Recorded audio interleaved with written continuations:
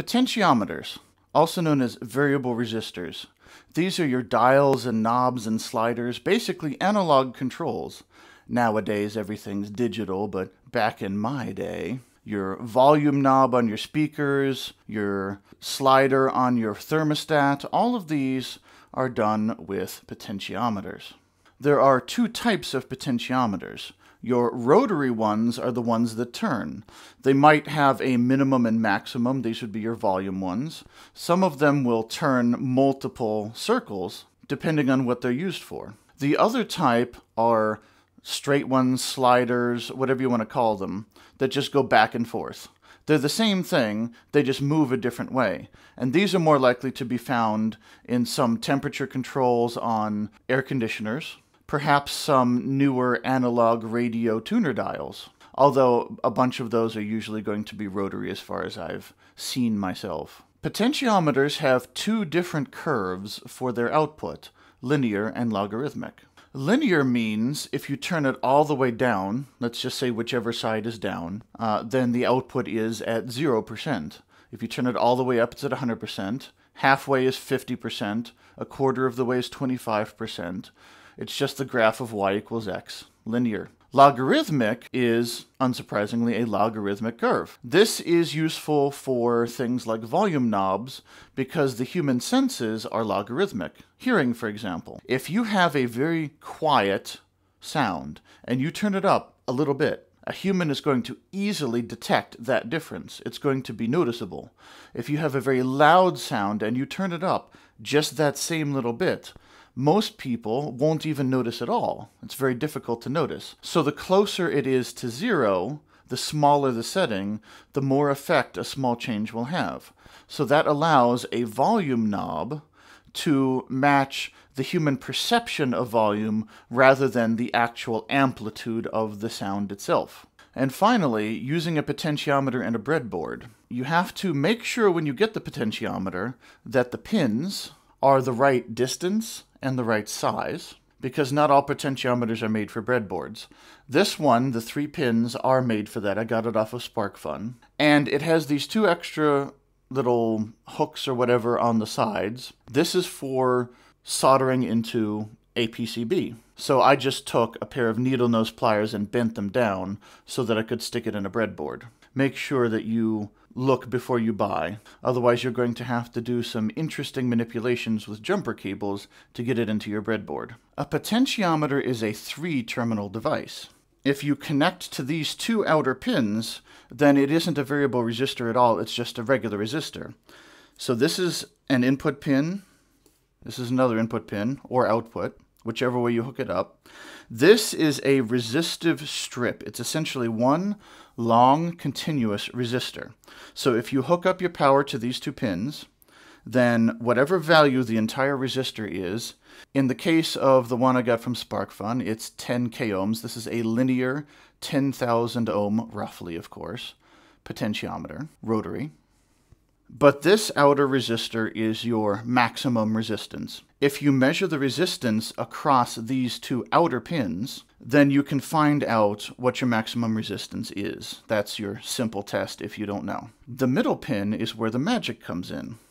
This is what's called a wiper. And on a straight one, a slider one, it would go back and forth and connect to some metal or whatever. Same principle. But basically, this is just your 3rd conductive pin. This is another wire. And it effectively turns the potentiometer, this resistive strip, into 2 resistors. A resistor here and a resistor here, based on where the wiper is. So you can see if you connect only to these 2 pins here, and the wiper is here, let's say that's a 1/3 of the way around. So you would have, for a linear potentiometer, you would have about 3,000 some ohms in a 10,000 ohm one. So the power would go in here, around here, and out here, or backwards, it doesn't matter. Resistors are not polarized, so you can hook them up whichever way you want. But anyway, the power will go through that part of the resistive strip and ignore the rest of this. If you have it over here, then you'll get about a 6,000 ohm resistor, which goes out here, out the middle pin. So this would be the low end, turn it up the high. If you want it to go the other way, right, between clockwise and counterclockwise, let's say turning down the knob should increase something. So you can just use these two pins instead. So if you have the potentiometer here, if you have the wiper here, then if you connect these two pins, you get about 6,000 ohms. If you connect these two pins, you get about 3,000. So it just reverses which way is up and down, just by switching those two pins. So there are two ways you can look at a potentiometer: a variable resistor or a variable voltage divider. So a variable resistor we've already discussed. It's just a connection to only two pins. One pin is not connected to anything. So you have this connected to your circuit. Somewhere you would have a resistor. Just imagine you have a resistor and you don't know what value you want. For example, there's something called a trimpot. This is a variable resistor, a potentiometer that's meant to stay in a circuit. It's usually smaller and it's usually adjusted with a little screwdriver so that it's flatter. So it just has a little slot, and you turn it with a screwdriver. That way it doesn't take up as much space inside. So just imagine if I took this and just ripped the knob off, and right here, this little part here just connected with a screwdriver head, and I turned it that way. That's a trim pot that you would solder into your PCB and leave there. So, for example, you connect this to an LED or a fan or whatever, and you want to fine-tune exactly how bright or how fast or whatever. So you just connect that in wherever you'd put a resistor, adjust it, and leave it alone. The other way to look at it is a voltage divider, the two resistors. A voltage divider is just a sequence of two or more resistors in series, and they each drop voltage as the power passes through them. If you measure the voltage, if you connect it to your circuit between any of the resistors, you get a different voltage. So let's say you have your full power here, your positive, and your negative over here. Then you'd get 2/3 of the voltage, 1/3 of the voltage, the full voltage, no voltage, if you connect to those parts, if all of these are equal valued resistors. We'll go into more detail in another video. But suffice it to say, if this is a linear potentiometer, and I have the wiper here, then this is a 50-50 voltage divider, 50%. So if you connect between these two, you get half the voltage. Between these two, you get half the voltage. So what you would do is you hook up your power to one side, your zero to the other, your negative here, and then your circuit would connect here, and you would get a divided voltage based on where the potentiometer is. So let's actually set up a circuit diagram of a potentiometer. You have your power, and let's say this is your load. This is just whatever your circuit is doing. I'll just have a resistor here. And your potentiometer, remember how your potentiometer is effectively two resistors. So we'll just put it up like that. So this represents the resistance on one side of the wiper and on the other side. So if you turn it all the way down, this is effectively a 0 ohm resistor, and this, in the case of my SparkFun one, would be a 10,000 ohm resistor. If I turn the wiper all the way up, this would be a 10,000 ohm resistor, and this would be a 0 ohm resistor. So if you put it halfway, you've got two 5,000 ohm resistors, roughly. So that's how you can visualize your potentiometer. We'll make this a little easier to see. So this is your potentiometer, these two resistors. So let's connect to just two pins first. We'll use this as a variable resistor. So your power positive goes in to this resistor. It comes out, goes to your load, and goes around. Very simple. It's just there. So it's just a variable resistor. So this one's changing, but this one's not connected to anything. So imagine that this resistor is whatever you want to do, an LED, a fan, anything. And this resistor you can use to adjust the voltage, the amperage, however you want to look at it, of that device. Now, that was the easy one. Now we'll do the voltage divider, where we use both resistors. So we have a junction between them, of course, and we'll also join the negative power. So just like before, we connect our power through the potentiometer, across the wipers, and out to the negative power of the power supply. So the power is just connected across. Remember, this is a constant resistance. But now we connect our load to here, and around to the negative power also. So this is always connected to the full power, and it's dividing the voltage between it. And I'm taking that divided voltage, whatever value it is, and I'm passing it through my load. So the effect of this is you're going to get, if you turn it all the way one side, you're going to get 0 voltage. If you go to the other side, you'll get maximum voltage. So if this is plus 5 volts, you'll get a 5 voltage drop across this, where this is essentially resisting nothing. And then anything in between, linear or logarithmic, whichever it is.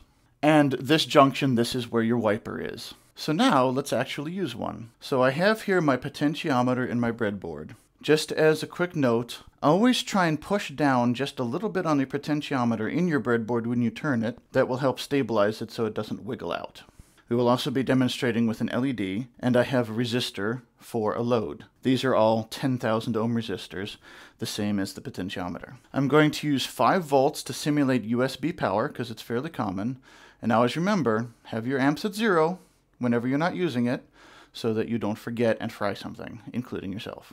So first, I'm not going to hook it up to the power at all. I'm going to measure the resistance. And it doesn't matter which way you hook it up again, because resistors are not polarized devices. They do not have polarity. So I know this is a 10,000 ohm resistor, so I'm going to set it to 20 ohms, to 20 kilo ohms rather, and we get 10.69 roughly. So it's roughly a 10 kilo ohm resistor. Now, that was me hooking across the 2 outer pins to test the maximum resistance of the device. Now I'll hook to these 2 pins, the left 2, and we'll see that I'm getting the full resistance value because it's turned all the way up. So I will now turn it down, and you'll see the resistance goes down to 0.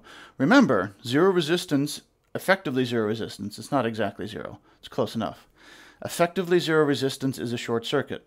So you have to make sure whatever you're connecting this to has some guaranteed ohmic resistance in it. You need an extra resistor, or whatever it is has to use the full power like a fan. Otherwise, you'll have a short circuit if you turn your potentiometer all the way one way or the other. It won't short circuit any other value, but once you get towards that 0 end, it'll be a short circuit. So anyway, turning it all the way down is 0 resistance. Turning it all the way up is full resistance. So now if I use the other 2 pins, I still had it all the way turned up and now it's at 0, so I turn it all the way down and it goes to full value. So that is just how you reverse the turning direction. For a slider, it just changes which direction is top or bottom. That doesn't matter for the user because the user is just going to go by whatever label is on the thing. This matters for your circuitry. Whether you want a higher or low voltage or higher low resistance to be higher low. So that was the resistance. Let's measure this as a variable amperage source. Now remember, when you're measuring amperage with a multimeter, there is no internal resistance, none to speak of. It's measuring amperage directly. It doesn't want to affect the amperage in the circuit by adding resistance. So you have to have your own load, otherwise you'll short circuit through your multimeter and hopefully blow the fuse.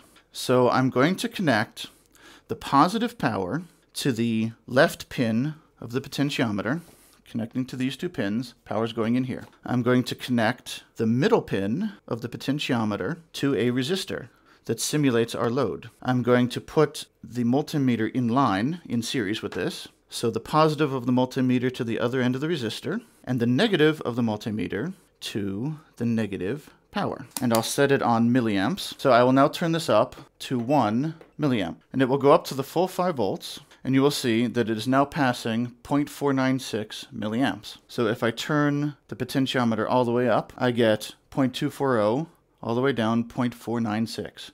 So you get an amperage in between. So you've got either 0 resistance in the potentiometer and your 10K here, or 10K here and another 10K here, or something in between. So that's how you have a variable amperage source. This is how you would use something with a fan. So that's all there is to using a potentiometer with 2 pins. Now let's use all 3. So remember, the full power is connected through the potentiometer, and then you take the voltage division. So positive power to the left pin of the potentiometer, the right pin, the other outer pin of the potentiometer, to your negative power. Positive power here, negative power there. So the full power is going through the full resistor. Then we'll connect our variable part, the middle here, the middle pin, to our resistor, and our resistor, this is simulating our load once again, to the negative power. And now we can measure voltage. My maximum, I should have turned this to 0. Remember to set that to 0. 1 milliamp isn't going to do anything, but better to get in the habit. So we'll set this to the 20 volt setting because the next lowest is 2 volts. We've got 5 volts input. This is for USB. So now, after I turned it down, after I made the circuit, I'll turn it up to 1 milliamp, and it will very slowly eventually go up to 5 volts. It should. Oh, not quite. So apparently the circuit needs more power. There we go, 5 volts. We had a lot of resistance after all. 10K is a big resistor. So we'll connect the positive of the voltmeter to that side and the negative to this side. If you connect it backwards, you'll just get a negative voltage. So right now, we've got 2.51 volts going across this resistor. So if I turn it all the way down, we get the full 5 volts. Turn it all the way up, we get 0 volts. Because all of the power essentially is going out the other end. So that is your voltage divider in action. Let's test it with an LED. So I'm going to connect the middle pin of the potentiometer to the positive of the LED and the negative of the LED to the resistor, which is still connected to negative power. And we'll turn that up. We'll turn the potentiometer all the way down, and you'll see the LED lights up. Let's get our full 5 volts, just for fun. Now, if I turn the potentiometer up, and up, and up, and up, and up, and up, the LED turns off. You'll see it blink on as soon as, see, it starts turning on. The forward voltage drop of the LED has to be reached before it'll turn on at all, and then turns on like that. And there is your potentiometer in action with a voltage divider. So, one more thing. I am adding a second LED. So I'm going to connect positive power to one pin of the potentiometer. Turn down your power. The opposite end of the potentiometer to negative power. And I'm going to send the middle into a resistor. That resistor through this LED to the negative power. Then the other one I'm connecting, let me switch this actually. Instead of connecting it to the negative power, I'm going to connect it to the right pin of the potentiometer, which is connected to negative power, just to show you how this works across the pins. So you essentially have this part of the circuit with the red LED between these two pins, the divided voltage and 0 volts. So now I'm going to connect the LED, the other LED, the blue one, to these two. So you've got a voltage drop across this one and a voltage drop across this one. So instead of connecting the middle pin, I'm going to connect the left pin, which is from full power through the resistor, and a different resistor, same value, 10K. From that to the positive of the LED, and then from the negative of the LED to the middle pin. If I can get in there. I didn't do this in a smart way. There we go. Hopefully I didn't just break my wire. So we're taking the voltage across here and the voltage across here. Now, I'll turn the potentiometer all the way to one side. Let's see if I did this right. I did. So this LED is lighting up. This one is not. Let me turn it all the way the other way. And that LED lights up. See, this is a little trick. This is one of the tricky things to realize about voltage. I'll go into this in greater detail in a future video about how voltage is also called potential difference of the electric field, electric charge for a reason. But basically, imagine that every point in a circuit has a voltage, a number. In actuality, there is no such thing as a specific number of voltage. A voltage is always a difference. But just pretend that, let's say this one's 5 volts, this one's 3 volts, and this one's 0 volts, right? So this would be positive power, negative power. If this is 5 and this is 3, then between these two pins, your actual voltage is 2. If this is 3 and this is 0, your actual voltage is 3. If this is 5 and 0, your actual voltage is 5. That's how you can connect things through a circuit. So you can get a funny effect like this. Fun stuff. And turn your amps down.